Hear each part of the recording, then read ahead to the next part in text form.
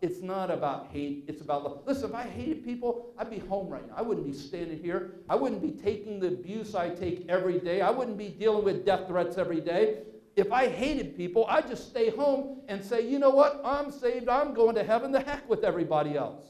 But I'm here today. I do what I do every day. I literally put my life on the line every day because I love people enough to tell them the truth. Now, if people don't want to accept this book for truth, that's fine. Fine. You don't have to believe it. Go believe in Mickey Mouse and the Dust Fairy. I don't care. Everybody's got to choose for themselves what they believe. But I'm here today for one reason. If this book is true,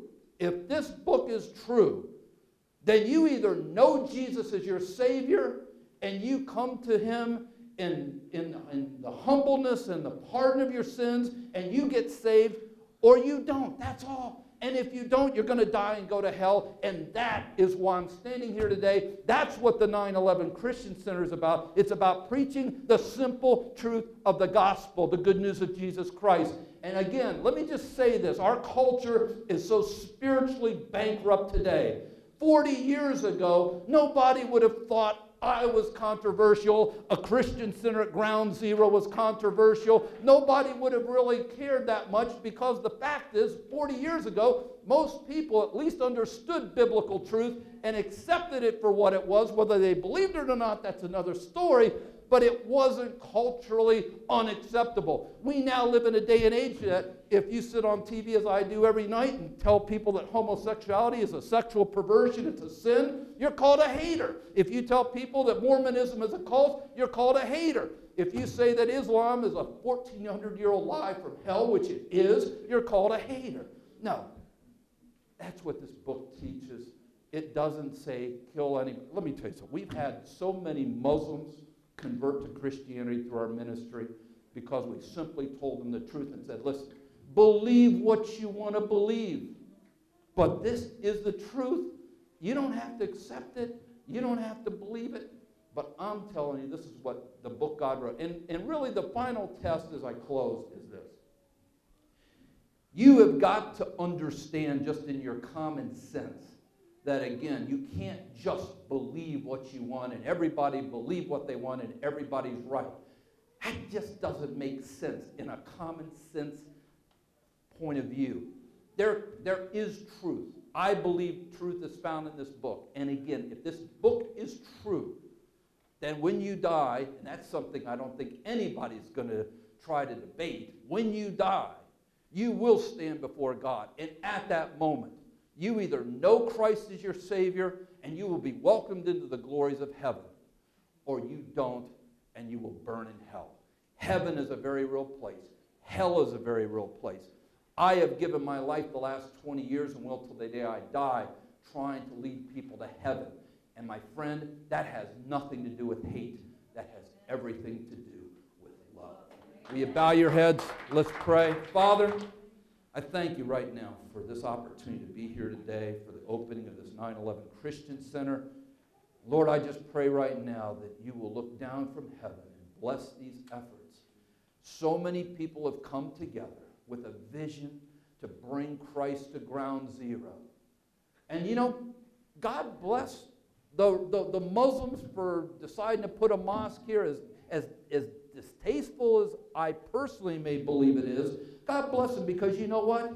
It at least spurned one man to bring the gospel to ground zero. And people will hear that gospel, and people will get saved, and people will find everlasting life through faith in your Son, Jesus Christ. So Lord, I pray right now, I pray for this great city. I pray, God, that a revival will be sparked in the city through this Christian Center in these coming weeks and months and years. I pray for every pastor and evangelist who's going to be working with us. I pray for Danny and the local team here that's making all this possible.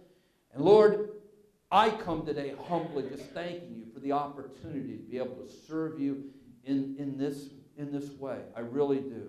I'm humble. I recognize every morning when I wake up, I'm the least of the least. I have so much to be thankful for. And all I can do to say thank you in gratitude for saving my soul is try to at least lead someone else to that same saving knowledge. And Lord, right now, as we're bowed in this room, I know we have a lot of press here on this opening day, but that's okay. I just want, as every head is bowed and every eye is closed, I just want to ask each person to take a second and just ask yourself this question. What happens if your heart stops beating in the next minute? What happens? What happens? According to your book, we are going to stand before you the instant we take that last breath. And at that moment, the only thing that's going to matter is whether we know Jesus is our Savior. And as we're bowed this morning in this place, as we're bowed before you, I just want each person to just ask yourself, are you ready? Are you ready? If your heart stops beating in the next minute to meet Jesus. And if you're not, or you're not sure, I want to give you that opportunity right now. I want to make that opportunity available for you right now. Because you see, you can't write a check to get saved. You can't do enough good works to get saved. Because the Bible says we've all sinned and come short of the glory of God. And it's our sin that separates us from a holy and righteous God. No, there's only one way to get saved. It's not because your parents were saved. It's not because you sat in a church for so many years. The only way to get saved is to make that free will, conscious choice to accept Jesus as your Lord and Savior. And if you're bowed right now, and you're sitting there, and if you aren't 100% certain that if you took your last breath in the next minute, that you would be forever with Jesus, I want you to pray with me right now. Right now, right where you're at, just pray these words. Dear Lord, I come to you this day a sinner. I ask you to forgive me of my sins. I believe in my heart, and I confess with my mouth that Jesus Christ is my Lord and is my Savior. Come into my heart, Lord Jesus. Take my life now and forevermore. My life belongs to you. From this day forward, I am yours.